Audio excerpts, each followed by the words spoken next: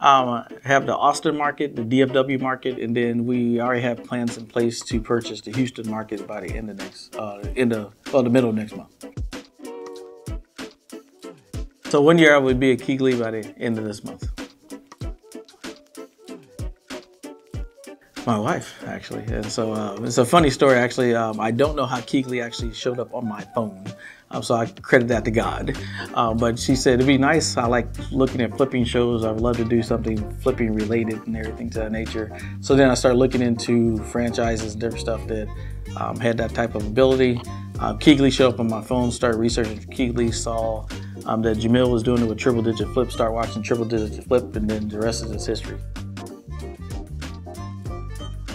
Love the culture that they actually had, love the people that are actually in it, and then when you see them, you can call it, I guess, balling out of control, just doing great stuff, that's who you want to learn from. So you want to be the best, you got to learn from the best. It's been great. We actually came through about a year ago through launch week, and with my initial team, I brought myself on, my son, and then my dispo person. So with the intent of kind of building the core nucleus of everything, and then I sent another team through in December, and they had even improved on it from when we came through in February. So just improvements and everything to continue happens with everything, developing of KPIs, making sure that you're scaling and your team is getting training and different things of that nature. It's been really good. And then your coach, I talk to Flynn I give her a shout out every Thursday, and so just going over numbers and different things that we're trying to do, and then she always gives great insight on helping us accomplish those goals.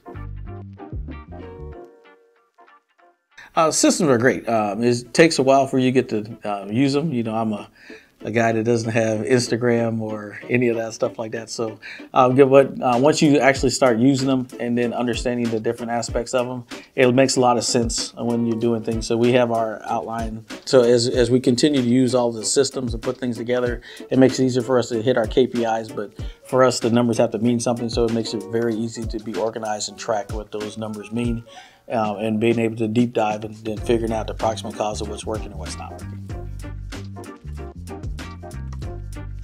Yes, very. And you can see within the year, I've already bought the first franchise, prepared to buy a second.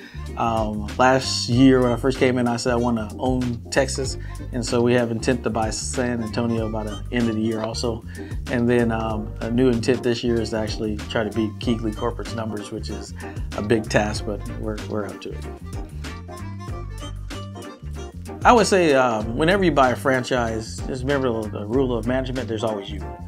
So you got to be prepared to do everything that would entail in your franchise. If you own a McDonald's, you're going to have to make fries. You're going to have to be a cashier. You're going to have to clean the bathroom. So if you come in with any expectation that it's not a grind, that it's not a lot of work, then you're going to be solely disappointed, because anything that you got to be successful, it takes work to get to.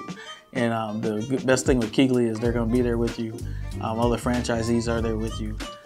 You have probably the best owner group that I've actually met, the best culture that you actually go into, which is built on love.